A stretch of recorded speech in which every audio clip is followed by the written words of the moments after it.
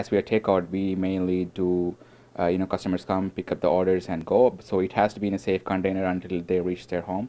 We used to use plastic containers and paper containers. It all depends on what we can get in the market, in demand. So it varies. Like sometimes we get paper containers, but sometimes it's sold out. Like, so you have to find another option. We cannot close the store just because of that. But same thing with the paper bag.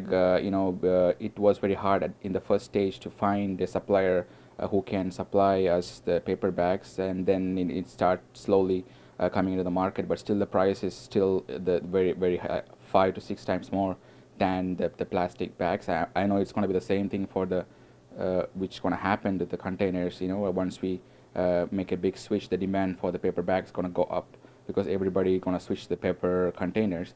So the price is going to be very high. I mean, as a small restaurant and a small business, it's going to be very hard for us to increase the price of the food to balance it. For my kids in the future, it's going to be really helpful. So I support whatever the government initiatives, but I would also recommend like an alternative, or like to have solution for the problems, like the availability of paper bags or paper containers. If we have a cheaper option, of course we're not going to go for plastic, we're going to go for paper, right? Like, because we want to support the environment too.